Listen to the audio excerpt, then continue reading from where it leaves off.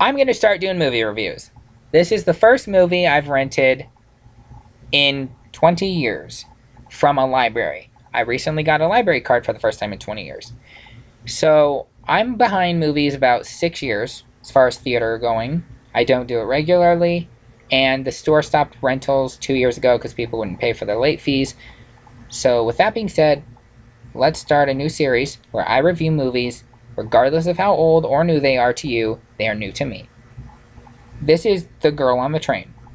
It stars Emily Blunt, and I think she's slowly becoming one of my favorites. Over the years, she's definitely become a favorite because she blends so beautifully into different time eras. It's almost as if she was born in the 1800s or 1900s or something. She just blends beautifully.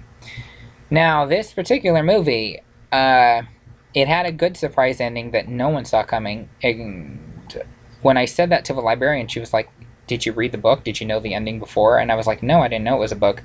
And so I think that's cool that even after reading the book, that she didn't even know the ending was going to be that way.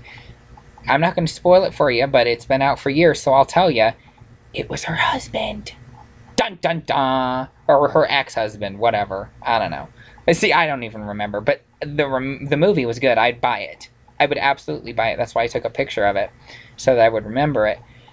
The whole idea is she's an alcoholic, I guess, but only because her husband is abusive and trying to make her think she's crazy.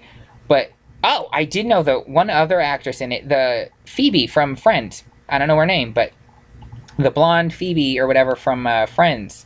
You know, the dun dun dun dun Friends show.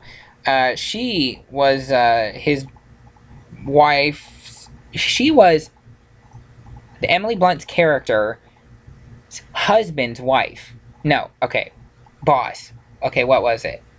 Emily Blunt is married to this guy, and this woman played by Phoebe from Friends, that's her husband's boss's wife. That's what I was trying to say here, I guess. So they meet on a train after Emily's character ignores her, tries to avoid her because she thinks that she made an ass out of herself at one of her parties, and she didn't. It'll be proven at the end of the movie or not at the end of the movie, on the train when they talk.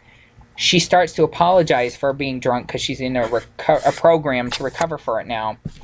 And she said, "Your husband was the asshole. He couldn't keep his dick in his pants," or something. And I thought that was hilarious.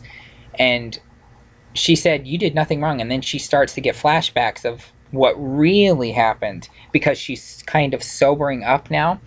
It's just a fantastic movie. If you haven't seen it, I definitely recommend it. Emily Blunt, I've seen 2 movies of hers now this year, and I can't remember what the other one was, but I should do a review on it again. Oh, The Quiet Ones. You know what? I might as well slap that on here. Quiet Ones was not that great, but Emily Blunt made it great. It was kind of good. And I don't like pregnant women movies, but I guess that's kind of what you could call that.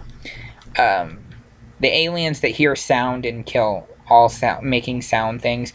It wasn't terrible, but it was also not that great of an ending.